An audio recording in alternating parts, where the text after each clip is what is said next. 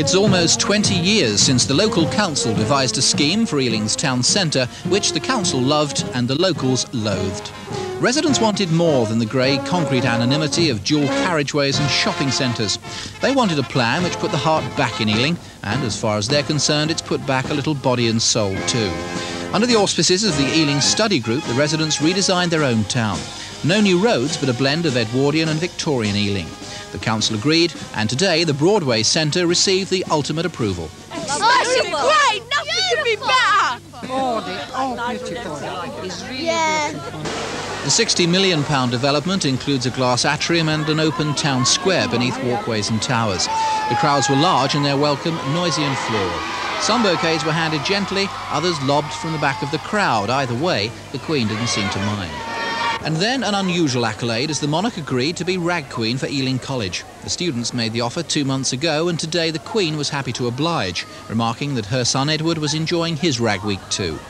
And while Ealing's real town planners watched from behind the barriers, the civic dignitaries did their best to present a united front. Last week, the ruling group banned the Labour opposition from taking tea with the Queen because they boycotted a royal garden party last year. Immediate uproar and unhappy headlines in the local press. Stepped forward, however, the council leader, appropriately named Mr. Kettle, who finally allowed 4 Labour members in for the royal digestives. A fittingly English end to Ealing's big day. Lindsay Charlton in Ealing Broadway for Thames News. For that was the day Her Royal Highness Queen Elizabeth II graced the borough with her presence. Absolutely nothing was left to chance. Every effort was made to ensure nothing unsavoury caught the royal eye. Well, not at least until after she'd left. How long's this structure designed to last, Alan? Well, it's just for today. We just put it up for show today, and it should be coming down. Today, and tomorrow? Well, tomorrow it'll come down. It'll come down actually this afternoon. This is the red carpet. This is it. It's not very glamorous when you get close up, is it? No, it's only for walking on, really. True. As the moment approached, the gallant ladies of the Ealing Civic Society were there to make sure everything was tickety-boo. But unfortunately, not all the hoi polloi were pulling their weight. Some shops have got very nice flower decorations in the windows. Another one, until yesterday, I think because we complained, had a ghastly acrid yellow sail thing in the window. And I really don't think much of the shops around the square here. Over in the kitchens, the catering ladies were fussing over a few last-minute details. Well, on Her Majesty's tray, I'm going to have some little salmon and cucumber sandwiches. They've got to be very small, delicate, and I'm just having little cakes of the non-sticky variety, so I'm doing just shortbread and little Viennese whirls for her. Ealing is nothing if not thorough, and I've managed to gain access to the very water closet that may well see royal service this afternoon. Coming in, ready or not. No ordinary fixture, as you can see. Pale pastel greens and creams. The lavatory seat being renewed, even as we speak. All right down there.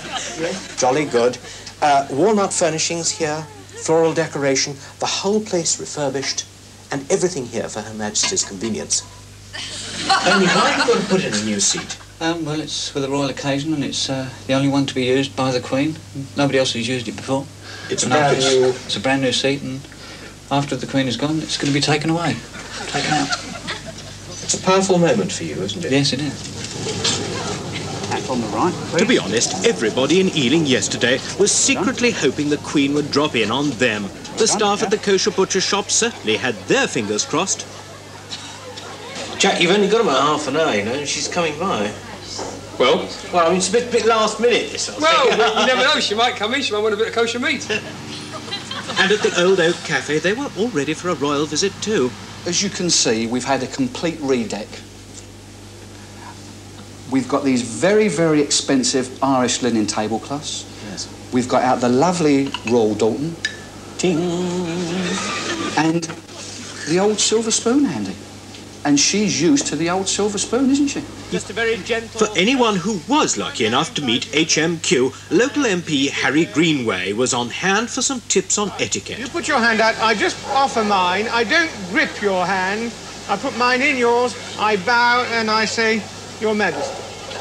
If it's a lady greeting the Queen, how do you go? They do the same with the hand like that, and they do a curtsy. It's At last, the great moment arrived. Her Royal Highness, wearing an elegant rust-coloured overcoat and matching hat, mingled with the crowd. But after all that preparation, it was over in a flash. Sadly, she walked straight past the butcher's.